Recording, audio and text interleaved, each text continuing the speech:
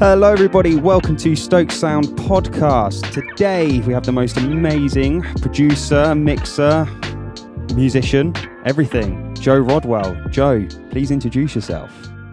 Hi, I am Joe Rodwell. Is that good? Is that the introduction? Yeah, thanks. That was a very nice intro to me. I do not actually, I'm going to just dump into this. Somebody said to me, because I feel like I fall under that thing, jack of all trades, master of none.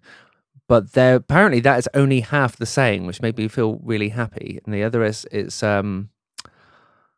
something about, I wish I remembered it exactly, but it was, it's like, but if you are a master of one, then you haven't really lived. So it was something like that. So it made me feel better that I try and do everything. Yeah, and I try and do everything. And it's like, I feel like I'm, the more I do bits of everything, the better I get all those. It just takes a little bit longer. That's all. Yeah, yeah. Time, yeah. I mean, obviously, Joe, tell us a little bit about yourself, what, for the listeners, kind of, So yeah, I guess I started my music world as a player. So I'm a trumpet player first, and then keyboards second, and guitar kind of fell down later down the line. And from that, I became a bit of an arranger. So I was arranging for my local marching bands, and then into funk bands and jazz stuff as it went on. Always had a love for music tech. I never studied music at school. I only ever did the tech side. As soon as I could get into anything music tech, it was like, I know this is what I want to do. Yeah. So I love for electronic music, as well as my kind of acousticy, brass. Best of both worlds. Performing. Yeah, I try to just combine the two, and still trying to combine the two as much as I can. And now, I'm mostly working as a producer. Occasional bit of recording engineering, as like how we know each other, I guess. Yeah. And doing a lot more mixing now. Actually, that's become. That's why I wanted you on to the podcast. Yeah, because, that's it. I mean, I tend to mix my own productions. Not always. Sometimes I have, often it's a budget thing, but I like mixing my own productions. Occasionally, it's nice to go, here you have it. But I like getting in there early and kind of starting the mix process as I'm producing. And now I'm starting to get a lot more mix work, which isn't stuff I've produced, which is quite nice to do. How do you find that? Do you find you're mixing differently? I mix so differently when it's not my production. Yeah, I think I mix properly when it's not my production, if that makes sense. Like, I think it's Explain further. I think... because there's always that awful thing, and I tried the whole process of going, right, the production is finished now, I'm going to bounce out all my stems and I'm going to trick list like a mix, but I just never really did that. So I think the problem with that, when you are mixing your own productions, is you do tend to go, I might tweak the production, which is going to help the mix. Yeah. So like, what's happening here is like, there's something something's not working in the mix, and actually what it needs is either something taken out or something added in, and you can do that as a producer mixer. So it's like the going back and forth can happen. I try and too many options. Yeah. Whereas mixing is great. So cool. I've got these stems. I need to make them work as well as I can with what's there. I mean, you might do a little bit of drum replacement, you might do a little bit of other bits of replacement, but most of the time you're given something, you go, cool, I'm going to make this work. And it's much easier to sort out and do templates and stuff like that, I think, when you're getting stuff received. This is why I always ask for like rough mixes. I mean, I don't, I know a lot of people that say, oh no, I'm a mixer and I'm going to put my mix sound on it and, all of that. And, that does work for some people, but for me, I always find if I get sent a rough mix and I match the rough mix fundamentally, i.e. levels, but I just make everything a bit cleaner and a bit, more, I guess, 3D dimensional. Yeah, that's everyone loves it. Yeah. Because that's what the producers, Yeah, and working with artists, you just know there's the demo love is real. It's really like if there's a rough mix, more often than not always, but more often than not, that artist loves that rough mix and then can't wait to see what you're going to do to make it even better. And it's like, and you might change it, and then you go, it sounds different, and it's like, oh no. so having a rough mix is so important. You need to at least be hitting that to start with, and then go, right, cool, now I can kind of emphasize the bits that I think need to be emphasized, and kind of tidy things that need to be tidied, but it doesn't have to be too much. And I always find a lot of the time these days, as we said earlier, you're a producer, mixer, musician, you're doing a lot yourself anyway. And I always find when I'm getting stems that, purely just to mix, so no production, normally it's been done, like a rough mix has been done by the producer. But I'm finding nowadays lots of producers are great mixers. Oh, like yourself. I've had a lot of great rough mixes through. Exactly. Okay. So sometimes, if I was to mix one of your records, Joe, I probably wouldn't be doing much different to what you're already giving me. You would be giving, all you'd be getting me to do is kind of just have a different kind of set of ears on it, a second opinion, more so than actually changing the mix. And so I find that actually these rough mixes, like we were saying, they need to be very similar in a way, or they're starting to become more similar. Obviously, it depends, but when you're working with an artist, often they want it to sound close to the final thing as possible anyway. So you kind of have to mix it a little bit. Even if you are giving it to a mix engineer, you are still having to make it. You can't get away with like going, oh, it'll sound great when it's mixed anymore. I don't think that. No, you kind of have to do a bit of it along the way. It wouldn't get approved by the artist, would it? They would listen to it and be like, "What's going on?" Yeah, so it's a tricky one. It depends on the artist. Like everyone's different, but some people can, if they know the process, it's a lot easier. Of course, like newer artists, like it's hard to explain that because it's such a new thing that there is this kind of process of how things get finished. Yeah, nice, interesting. So today we're going to be focusing on the topic of synthesizers in mixing, and arranging it, as you're a producer as well, so you all know about arranging synths and stuff and all of that, all of those things that people like. And I always find that synths is actually really important in a track, especially in pop records. It kind of, as well as the drums and the vocal, it holds that mid-range together. No, it really does. So we can start with talking about different kind of synths, and different ways of approaching a mixing side of a synth. I mean, there's so many different. Synths cover such a wide variety of things, but I guess the easy starting definition is that, are you recording hardware synths or are you using software synths? Let's talk about both. I think.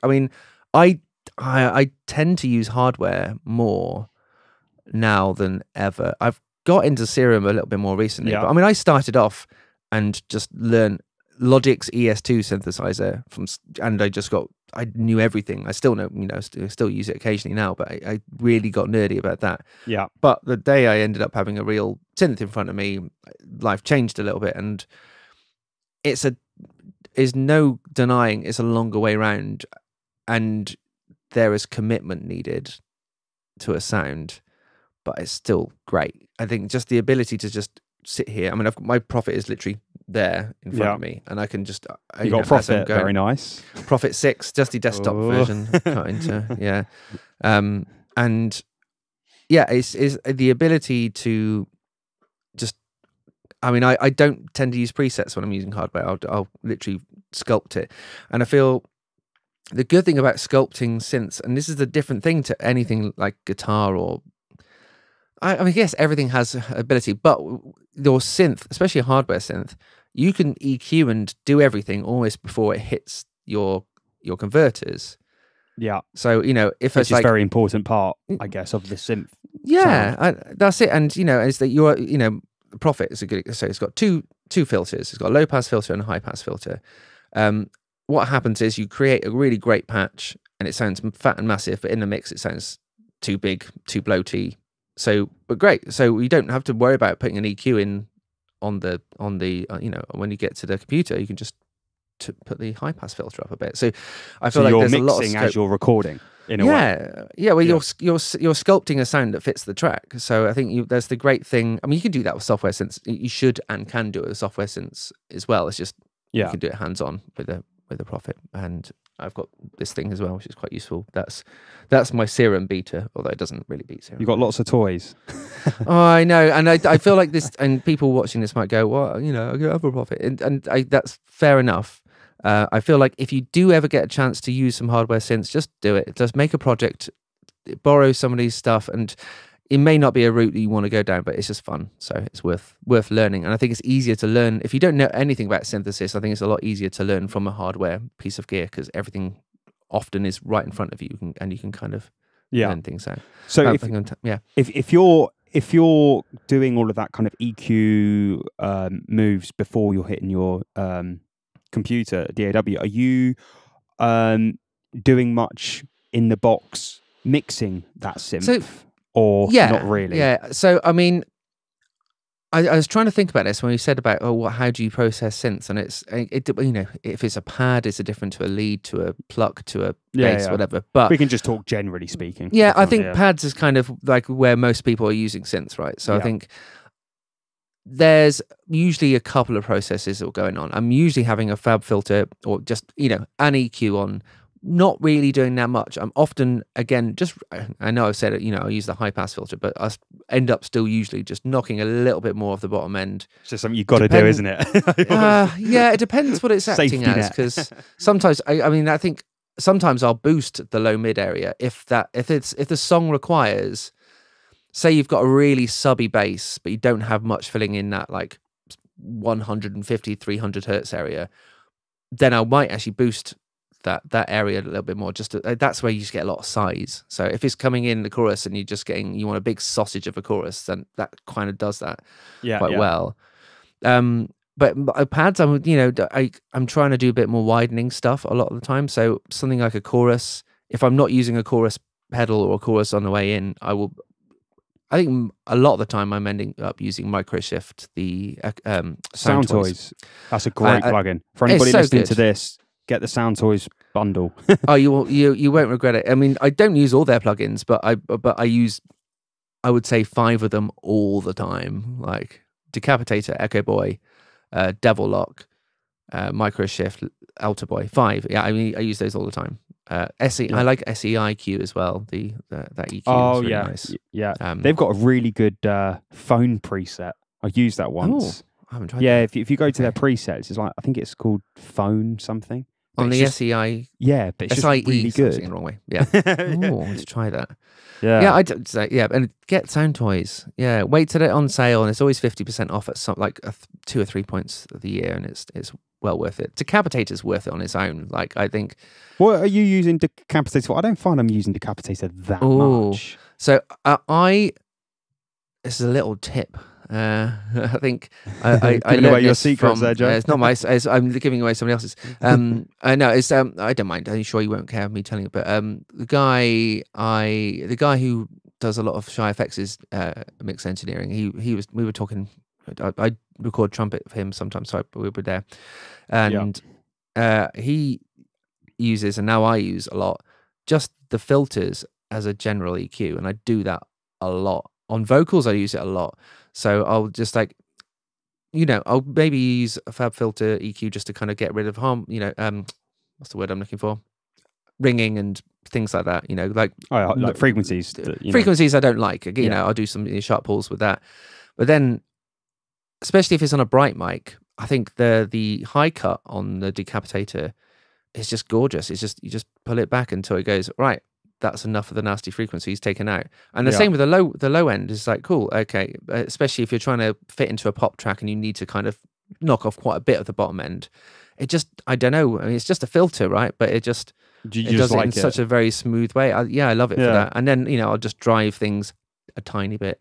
Yeah, it's interesting. I don't, I mean, I do use Decapitator on mixes, but it's not like, I know people love it, and don't get me wrong, I love it too, but I just find I don't use it. I use for saturation and stuff, I use, is it Spectre? I don't have that. Okay. Yeah, I use that, but it's more, it acts like an EQ, but it's your EQing saturation instead of actual EQing the sound, if that makes sense. That would tie into another plugin I use for that a lot on synths, which is Vitamin, the Waves Vitamin. Oh, the plugin. Waves one. What are you using that for in synths? Just to, as an EQ almost. Yeah, saturation, but I'm using it, I'm not thinking of it as saturation, but it is doing that. I find, especially for synth basses and actually for bass guitar a little bit as well, if I just pull up the middle band, then that's my small speakers sorted out. That's like, and listening to stuff that doesn't have anything below 100 hertz won't matter, because it will just, that's my little speakers trick, really. And then, if I've recorded it, especially if I've recorded in a hardware synth, And I wish I'd cut off a bit higher and there's a little bit more high frequencies. Yeah. Vitamin, again, those top 2 bands will just do that for me. I need to start using that one. I never use that because I always find with my yeah. I mean, normally with a pad. So my processing is I use R bass on pads. I'll use R bass, or I'll use. So if I feel like especially what this actually goes onto the software synth. So sometimes I find if I'm getting like a Jupiter style or kind of pad or that kind of polyphonic kind of sound, and I just don't think it's got that low end that's missing because people always say it's got lovely low end and R bass 40 hertz, whack it on, does a job. Yeah, right. Or the UAD Pultec. Oh yeah, I use the Waves Pultec for the same thing. I mean, I love it for that. But that 30 hertz to 60 hertz, and I tell you one I actually used the other day, which was amazing. If you don't use it yet, is the UAD Voice of God. Oh. We talking about no God Particle we were talking about the other day, but no Voice of God. Voice of God. Yeah. It's unbelievable. I'm not on UAD. You're not on UAD? No. I didn't because I didn't want to buy any hardware, and now they don't. Now you don't have to have hardware because of the Spark. Is it UAD Spark? I'm just fighting any subscription models at the moment. I just don't want to. Yeah. No, I don't blame you. I don't blame you. And I've got if I can't do what I need to do with the plugins I've already got, because I don't know how many plugins I've got, so many. Yeah. I don't need to have more. Really. I try not to need more. Every now and then one comes, like, when Soothe came out, like Soothe 2 is like a godsend, it's just. Do you use that on Synths? No. Not really. Do you know unless I was going to say, that is the main plugin I use on Synths to take harshness out of a synth. I guess I'm trying not to be harsh in the beginning. I guess, but I mean, you're doing it the proper way, Joe. Yeah, I might use it. I use it on basses. I really like. There's a setting. One of their presets is like melodic bass glue or something like that. It's called. Okay. And that's just great for like managing really low stuff. So if you're doing like sub basses, it's really good for just controlling. We can only hear what we can hear, and it depends on our rooms at that point. And it's a little bit of a safety net for kind of making sure those low frequencies aren't poking up above others. And stuff. Yeah, but I don't tend to use it on that. It's interesting to know what people. So if you have like a synth pad, then what's your kind of go-to chain, for example, for processing a synth pad? I mean, there isn't really a go-to chain. There isn't. The hope is that I don't use anything. That's the hope, and a lot of the time I try and aim for that. So even if for software synths as well, I'm a big fan of Alchemy, which is in Logic, and Serum I'm a big fan of now. All right, dog admin. But the dog's made its entry on the podcast. Yeah, I think if I'm doing anything, it's usually just extra interesting stuff. So like we said, micro shift on the chorus. I like a flanger and like a phaser. Oh, Phase Mistress, another sound toys that I like that quite a lot. Yeah. And depending what else is going on, if it's like the pad is just a pad, I'm just trying to turn it down and keep it. At that point I'll use some compression just to keep it in a place. Yeah. If the pad is being is a bigger part of the song, then I quite like having pads loud, but then having some kind of dynamic thing where the vocal is pushing it down, ideally mid-side if I'm stop is that mid-side? Are you side chaining at mid-side? Yeah, I like track spacer is quite good for that. So I'll get the track spacer pushing down the pad in the mid, not side, but so when the frequencies are being pushed down on the mid channels, but the sides are staying in the same place. So I quite like doing stuff like that. And when it comes to side chaining with pads, I mean, that's where, with certain types of music, and actually a lot of types of modern pop music use this, where they're side chaining everything to the kick, and I'm doing that too. It's great. Yeah. And do you use sometimes that Kickstart plugin? Yeah, I was going to say I don't actually do it to the kick. Oh, if it's 4 on the floor, I use Nicky Romero Kickstart. Or I quite like the Cable Guys. I don't know if you know the Shaper Box. Yes. Oh, that thing's amazing. And so that's actually quite good. If I'm not, say it's a track where there isn't a kick going on, it's quite useful for just making stuff move a little bit, so you can kind of draw your own LFO shapes almost, and kind of just make it wobble in, to a rhythm that may not exist already in the track. So I kind of like, yeah. So I mean, that's it. Pads are either there to fill, or they're a lot of the time there to create. They want movement to make them interesting. Yeah, they create the energy of the track. Yeah. So side chaining and making things move around a bit. So that's where your chorus and your phaser and flange and things like that. Subtle. I mean, I'm not a fan of flanging and phasing that much, but if you just do it subtly, it kind of just adds something. Yeah. And also, wow and flutter, things like that. I love a little wow and flutter. J37 is good for that. And Sketch Cassette 2, which is, or 1's good as well, but 2's better. That's pretty good for making pitch warble stuff. But I just say, with a lot of the time with synths, I'm trying to get it right before any processing at all. Because you can. But then that's pads, and then when it comes to like things like plucks and stuff, then I'm treating them like percussion a lot of the time. I might use a snappy compressor to kind of get more out of that pluck. Pluck is a good word to say. And I'm a big fan, and this is percussion as well, and anything that's kind of transient heavy, of the Spiff plugin. That's really good. Oh yes, yeah, but Oak Sound, same as Soothe. Yeah. Yeah, I love that, and sometimes I use it in the delta mode, where you're kind of hearing what it does to the sound. Yes, yeah. So you use that, if you put it in delta mode, then you can choose the decay, you can really get things kind of sounding really snappy. So you choose the length of your decay, and it's mostly focusing on the attack side. So if you're wanting to cut through the mix, or I'm going on too much, but it's interesting. I might do that, or I might do it. I might do it as a bus. It's like a parallel thing as well. So especially if you want to automate it during a track where you want it to poke out a little bit more in certain parts and not others, so I might send it to a bus and have just a Spiff. I see. Extra. So it's interesting. Yeah. Yeah. I find with like plucky stuff, I always find though that I don't know, how do you, I guess what I'm trying to say is getting it to poke out in the mix, but for it not to, I guess multi-band is one thing to use. But I mean, is there anything that is there any techniques that you kind of do to get it to kind of be the synth be forward in the mix? Because a lot of the electronic stuff, you can really hear those synths, like they're really forward, but sometimes they're not like really harsh, they're kind of just right. So is there any there's techniques not much you use? super highs on those usually, I find. It's like you're aiming to, I mean, I'm thinking of that sound which is kind of like square wavy, triangle wavy sort of, or sometimes sine wavy sort of sound. Like the Rather Be's got a lot of that sort of stuff going on as well. That's better versions of that, better examples. But my cat's now decided to come in. I like it. We had a cat fur filter. It's very nice.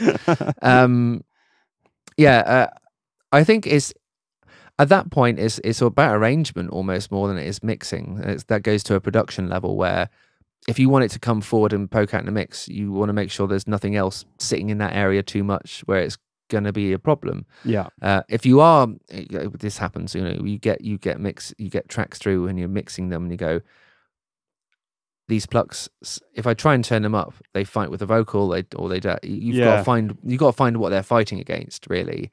And there's something to be said for, like, I was thinking about this earlier on, like layering synth sounds on top of each other as well. So say if you want them to cut through, but not in the frequency range they do already, layer it up with another synth sound, which is even shorter, and maybe even white noise. It's just adding a little just like an extra little tack to each of the sounds. I think that the layering thing is a really useful thing. I do that. We'll go back to pads a little bit.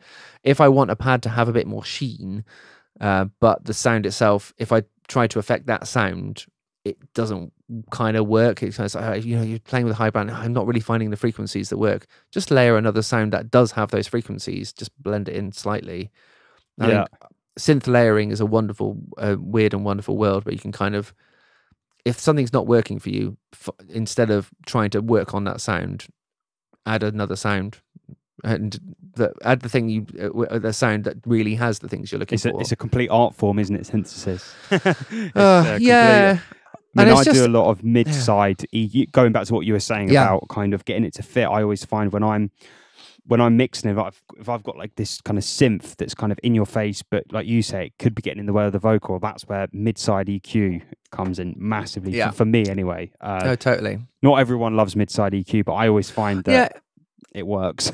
I don't know, how much do you, I'm gonna, it's always, as soon as you talk about mid-side EQ, you go to this question, how does it work in mono?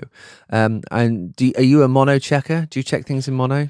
It's interesting you say that. I never used to be, but I always check at the end of the mix. I listen to the track in mono, and the reason what I'm doing is people always go, well, how loud should a vocal be? Right. Yeah. I always find if you check something in mono, if the sounds that you're hearing aren't bothering you level wise, you're going to be fine in stereo. That's kind of the way I look at it. So I'd never used to check mono, but now I do, because I always feel like checking in mono just makes everything more transparent. If you get the levels that's right. It. But I think I don't. Do you? I don't care about mono as it depends on the genre. If you're in dance music world, I really check in mono a lot more, because if it's being played out in a club, more often than not, it's mono. It depends on the club. If it's a big stereo speaker set, amazing. But it mostly isn't, and it also if it is. The speaker where they're placed is going to be not necessarily and where the audience is, they're going to be right next to the left speaker. They're not hearing anything. Right speaker. If you've got phase issues, you're just going to lose some stuff, right? Yeah. So dance music is a different game, but in general, I tend not to care. I will listen through, and then I'm just thinking key ingredients. Does the usually kick, snare, vocal, bass? Do they sound? Are they working together and not fighting each other? Most important, aren't they? The kick. But that's it. They're your main ingredients. Your groove elements, your main 3 groove elements, and the vocal. And if they're working, then it's fine. I do mix in mono a bit more these days. What are you mixing in mono? The synths or just in general? In general. And as I say, sorry, I don't mix mono tracks. I will. How am I saying this? Usually, whenever I get a massive project, so like hundreds of tracks, strings, synths, keys, guitars, everything. When you got one of those tracks that does everything, I've got a button on my RME thing here that will put things in mono for me, and I start there. Because if there's so many elements, I need it. It's so much just hard, It's like you're trying to balance these things. If I can get it to work in mono, at least for the first few hours of me mixing in that session, then I know it's when I open it to stereo, it's like, oh, even better now. So you start your mix by balancing everything in mono. Yeah, interesting. But not every time, but just when it's I know I get better results when it's a huge track by starting that way. Interesting. There's one artist in particular I definitely did that with, a lady called J. Small. She's amazing, but she has we did some tracks which were just huge, loads of layers of strings, 100 vocal harmony layers. Oh wow! And loads of stuff that lived. I bet your computer loved that. Loads of stuff that just lived in the same area. Yeah, and it's just so hard, and it's so easy in that scenario to go, well, I'll just push things to the sides and then it's fine. It's like, cool, you can get away with this in the stereo field. So no, I think if I can get it working at least a little bit in the mono setting first, then it's only going to sound better when you move it to stereo. So if I've got. That's a really good tip. All those listeners, do this on your next mix. Try it, see if it works. If you're struggling with a mix, I think it's a way to go. It's just maybe not start from scratch, but just see if you can get it working in mono first. And then you can figure it out, and it's, there'll be space for everything somewhere. So, do you know what I find though, especially with synths and stuff in tracks, I find that I am doing every single synth, not all the time, but I feel like most of the time I'm high passing quite a bit of stuff. It's so easy for synths to be so muddy. And I know obviously that boils down to, I guess, the producer at the beginning of that or whoever's doing it, EQing it in like you were saying earlier. But I always find all my mixes, I'm doing high pass, high pass, high pass, high pass on most of the synths, just because they're always getting in the way with either the sub or it's just not really necessary. I mean, do you find that as well? Or definitely. And I think, I'm a very good track duplicator. I do a lot of duplicate tracks of the same thing. So say in the verses there isn't a kick and a bass maybe. So then that will have a different EQ setting to the same synth that happens in the chorus. If it's the same thing, if the same thing happens, then I think you can treat things differently that way. But yeah, I mean, when there's more stuff, I'm high passing more. It's always going to be the case. Like something needs to live down there, and it's often the bass. And usually, if a bass in the chorus is probably got more stuff happening to it as well, so you might be adding like a some micro shift to chorus or something like, or some distortion, which is creating even more shit down there. Sorry, I don't know if I'm allowed to swear. More things down there can beat me out. So yeah, that's getting busier. So that's a very interesting point. The more stuff you have, the more you're high passing. That's anybody that tends to be.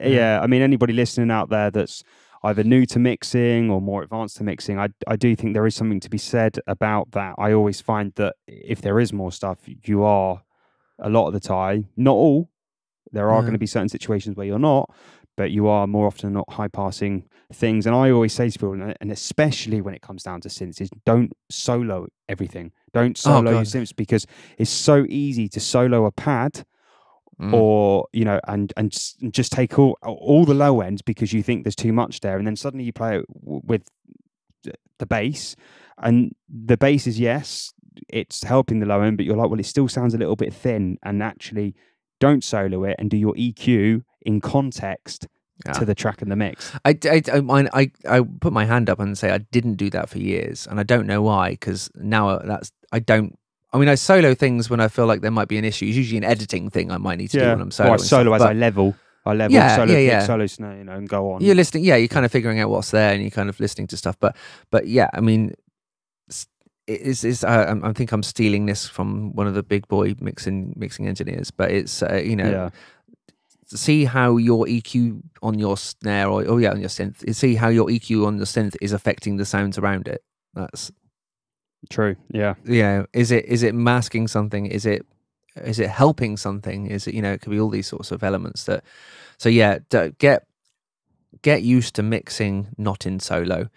And also be aware that when you are focusing in on a sound, it'll probably be too loud.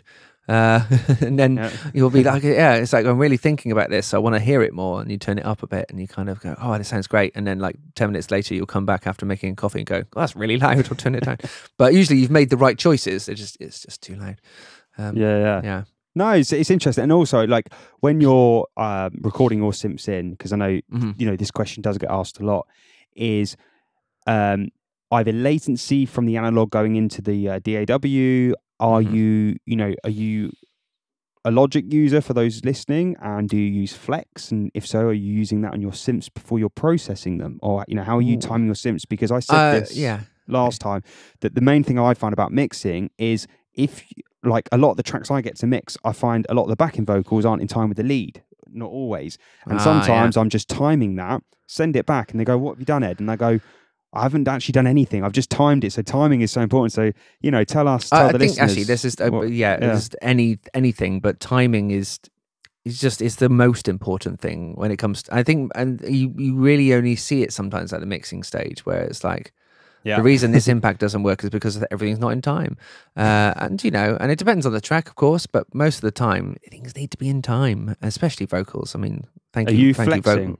Are you for vocals, Vocaline now, but I use Melodyne. Synths. So synths, I mean, a lot of the time it's going to be MIDI pass through. So I do use Logic. So I'll use the external instrument plugin, whatever it is, or the setting. It's like a software instrument, audio channel, external instrument. I'll use that. Yeah. And so I'll be playing everything in on MIDI.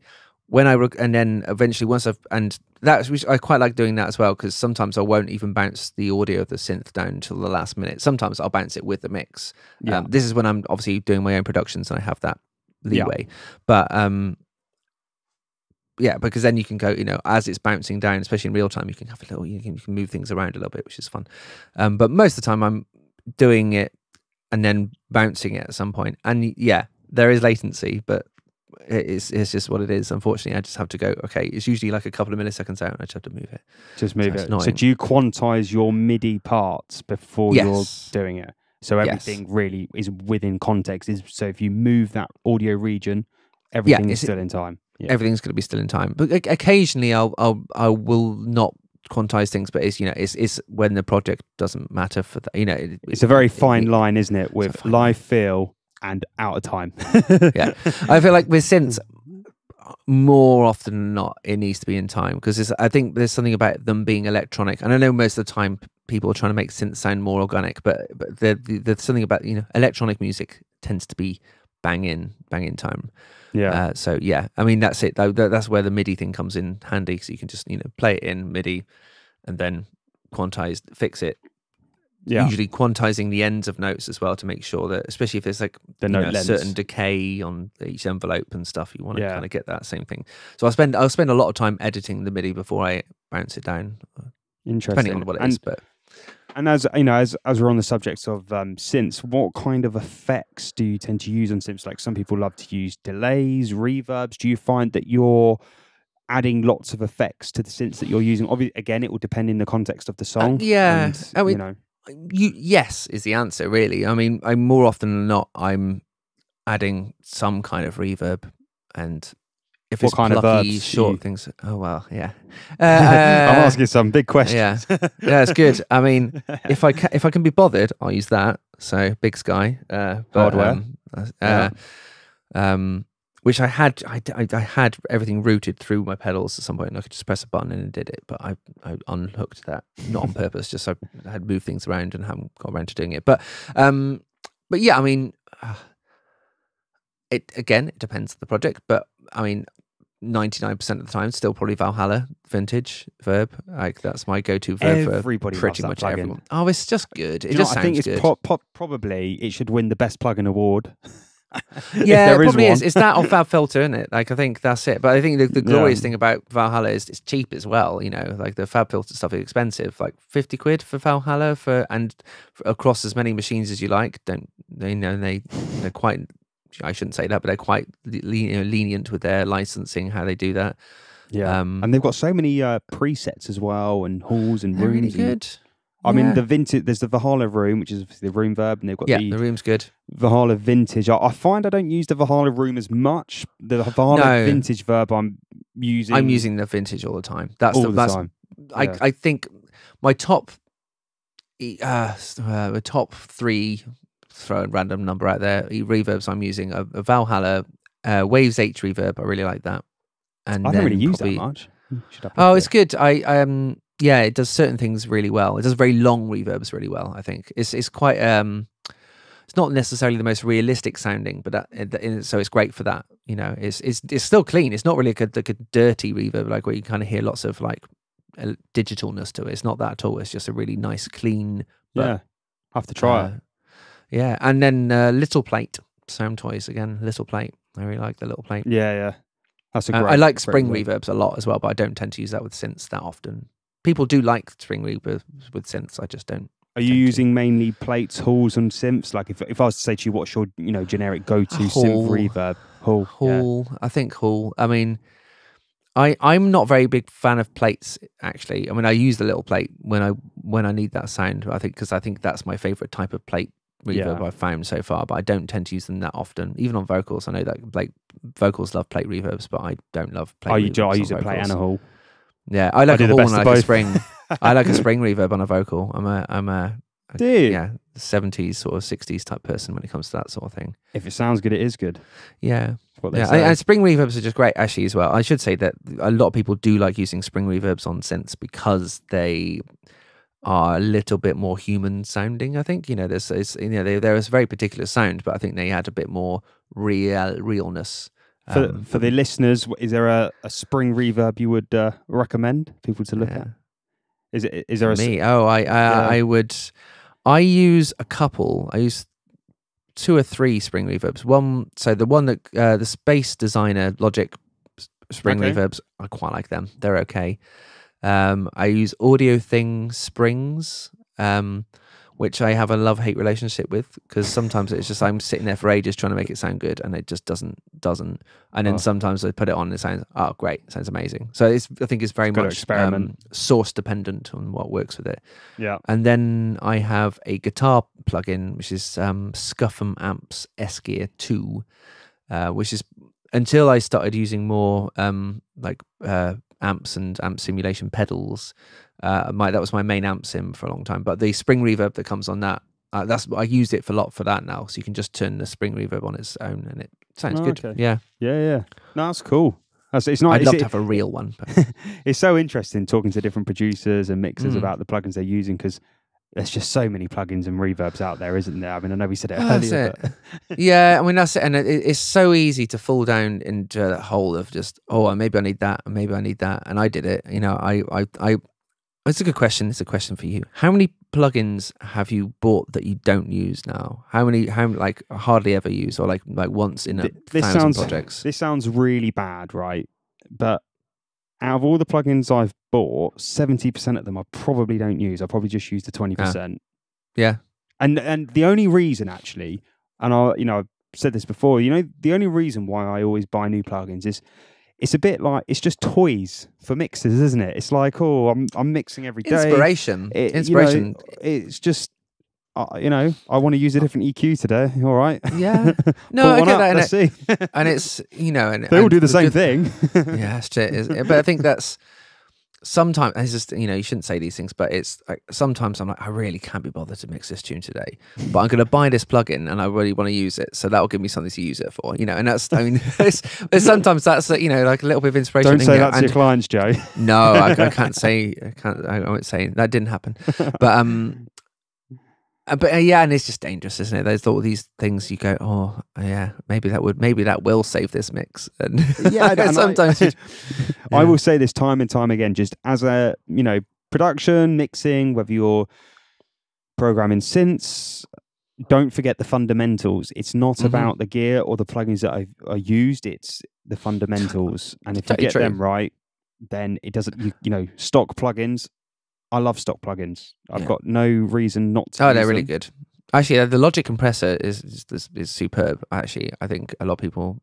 Yeah. I think a lot of people do use it. But I think there is. I think Logic is a wonderful program for having good built-in plugins and such. But yeah, I mean, what we're doing really, 99% of the time, we're just equalizing and then dynamics. Equalization, dynamics, and then effects.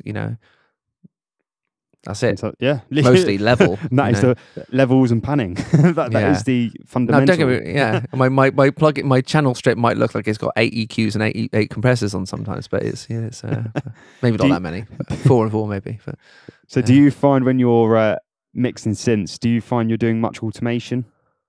Volume wise, panning wise, effects wise, plugin wise? I tend to use a lot of automatic processes when it comes to things like panning. I think there's like depends on the situation, but I really like, again, Cable Guy's Shaper Box that has a really good panner that you can kind of draw shapes, and I'll probably just draw there's like a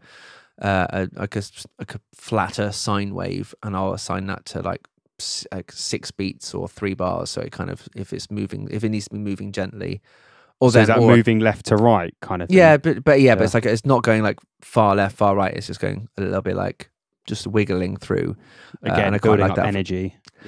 Just like a little bit of extra movement, and then Pan Man is another Sound Toys one. Yeah, Pan Man, I use that quite like that for doing things like that. Do you ever like literally pan a synth hard left, hard right if you're doubling it, doing stereo, and if you've got like a pluck sound, do you ever just stick that into the right hand side just for space? Yeah, definitely. Yeah, I mean, it's always going to be song dependent, but it's of course, I've probably said that too many times, but you get it. It depends on the song. It will be across the whole podcast like that. It will always depend on the situation. It always does. But yeah, I mean, I think actually one of the great things for like pad sounds, and again going hardware, but just record it twice and pan one side left, pan one side right. If it's an analog synth, then it's going to sound different each time. So I do a lot of that sort of stuff. The good thing, I shout about the profits, they're not cheap things, but the pan, it's got a pan spread option on there, so it basically automatically there's 6 oscillators on the Prophet 6. That's what it's called, the 6. Yeah. And it will just pan each time a new note comes into a different spot, and it's quite nice. It's quite a handy little thing. I wish there was there must be a MIDI plugin that does the same sort of thing. I think there is. But if you can do it on the hardware, exactly. You may as well record it in everything. like that.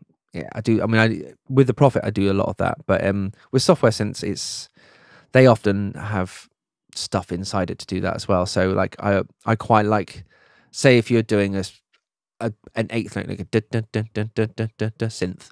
Yeah. If you go into that synthesizer, there's probably a way of going LFO, assigning an LFO, low frequency oscillator, to the panning.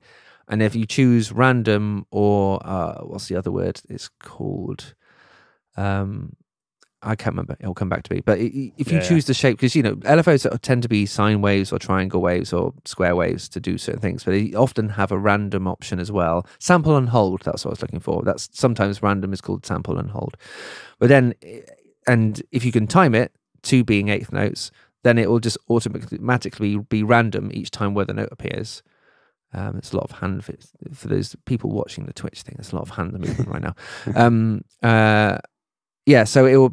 I like doing a lot of that sort of stuff. So it's automatically moving the notes to be in a different position across the board. And I think, especially for repetitive moments, that's quite nice. And it's quite nice to automate that as well. So you might be going straight down the middle. And then when a vocal comes in, it starts going all over the place. So then it's getting out of the way of the vocal, essentially, as well as being a fun widening thing. You're kind of like creating from an engineering point of view, a mid-side EQ. It essentially is. I mean, it's doing a lot of that. That's a really geeky thing to say, isn't it? It's true. It's true. It's just it's a really useful way of doing that, and it sounds cool. So I think panning stuff around, if you can do it within the synth, is great. I can't do it on the Prophet, but I can do it on this one. But Alchemy can definitely do that. I'm pretty sure Serum can do that as well, and you can just assign it to be random or sample and hold, and it'll just, every time it plays, it'll appear in a different spot, which is handy. Yeah, that's really cool. So for the listeners now, so what is, to end this off, what is one piece of advice that you would give the listeners who are either from beginner to advanced? What's one bit of advice, or you can maybe say 2 things if you want, or that you wish you knew when you started out to what you know now?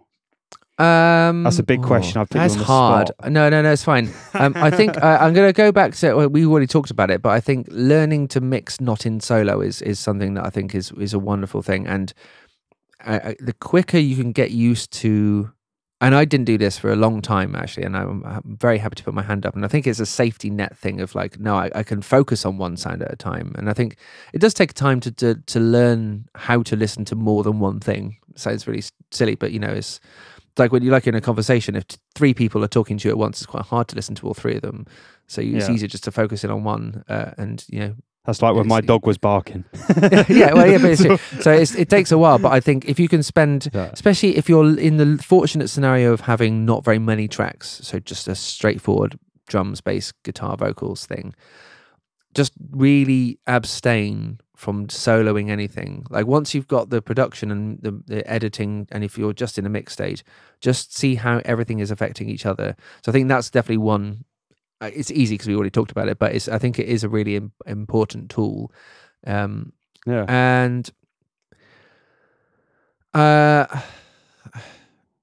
A-Bing, I'll go with A-Bing.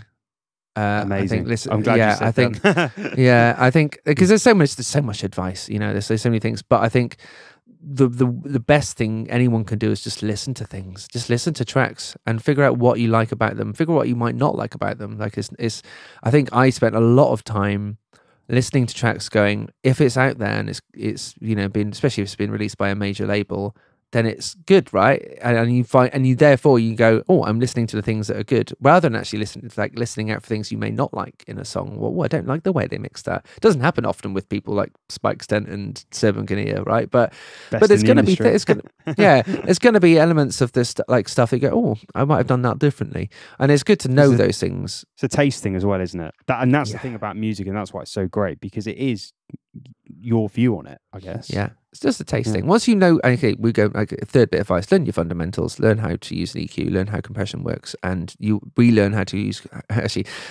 Learn how compression works, then relearn how compression works, and then after that, relearn how compression works a few times. Because I don't know about you, I felt like I went through several stages of how compression works. We know how now. We all know, but the basic science of how compression works, straightforward, right? But how it fits in a track is attack and release times and all of that is that's another whole. That's I'm another going whole, into that's like 4 bits of a whole but, podcast. But Isn't it? A being is we'll go back to that. A being is a wonderful thing because and I still don't think I do enough of it. But if you're wanting it to sit on the same playlists, Spotify playlists as other tracks, check it out.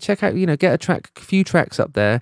Especially for your low end and how I think low end and your balance between instruments. That's what I do a lot of things. It's like, okay, so I'm working on this track. It sounds a bit like Taylor Swift, Shake It Off. It doesn't, but it's that's for example. Yeah. And what I think it's too easy to check EQ between things. And actually, I think the best thing to go is, what is the relationship between the kick drum and the vocal, or the kick drum and the snare? And okay, how are those relationships working? And maybe I can implement that into my track.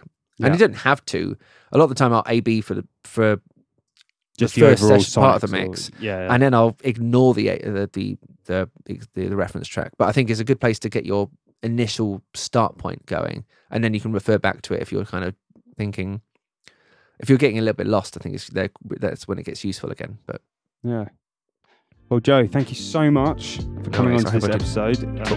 It's an absolute pleasure to have you on, and I'm sure the listeners are going to find everything amazing, and all the advice that you said fantastic. Yeah. They will. I loved it. It's been an absolute pleasure having you on. Yeah, nice one, man. And thank you for having me. Yeah. I've been looking forward to it. Thank you.